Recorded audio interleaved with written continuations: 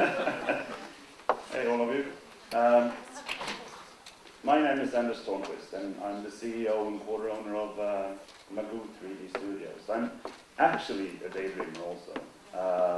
I probably got that in school, and I'm not probably the best student there is. I have a degree in industrial economics and psychology, which is pretty rare, I think.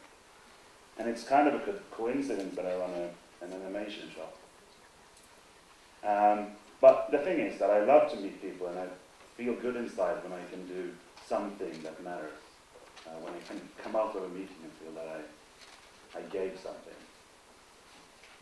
And I want to make a difference.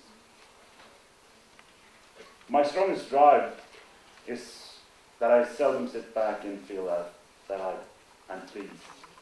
I want to do better all the time. I always sadly feel that I could have been better, could have done better, and that's probably what drives me to try to be better all the time as well. When I started to think about this short speech that I was going to make, I sat back and I started thinking. I don't do that very often. And I realized that this question is quite complex. It's not really that easy to find out what this all is. The question of education and talent, as my colleagues often call their employees and future employees, is complex. Me and my colleagues, we compete with some of the best guys in the world. And I know that I have a lot of sharp brains in my shop. It's actually 250 meters over there. And I have realized how much hard work they all put into being good. It's not really just a talent that they have. It's just that they put on so much work to get where they are. I meet a lot of people. I meet students, I meet CEOs, I meet ad agencies, producers, officers, top-ranking designers, for instance. And sometimes I meet one student, and sometimes I meet a big 2,000 employees ad agency. And as times have gone by, I realized that there are a few superhumans out there. Very few. There are a few that can actually carry a diva's costume, and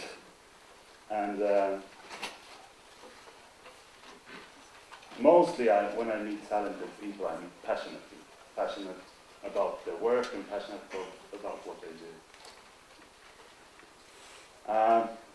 Talented people tend to have a very calm and cool way of presenting themselves, I would say. And they have a lot of distance towards themselves and the world that they live in. Quite often when I meet students, I meet cocky youngsters that have a super ego telling me that they can change my world and make everything so much better. They very rarely can. Anyways, the first 2 years.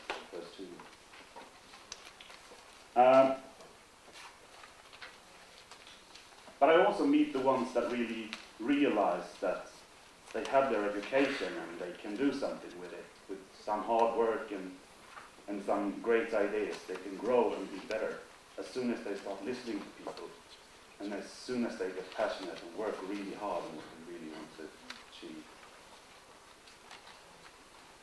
I'm a firm believer that everyone has the same chance.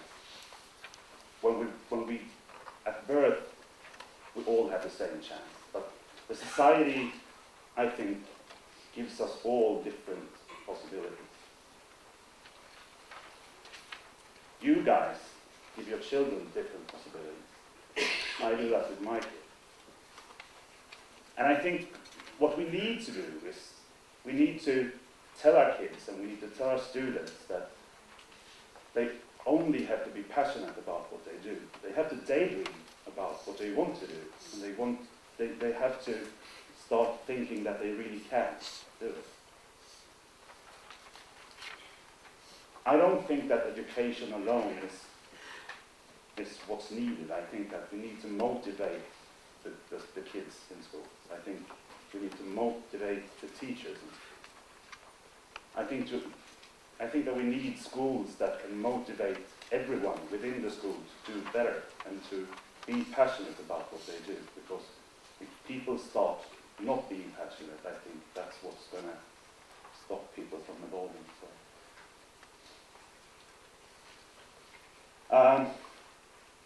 For me, I think I have the best job in the world. It's nothing especially fancy about it, actually. People tend to think that, but it's just a job. I go there in the morning and I go home in the evening. But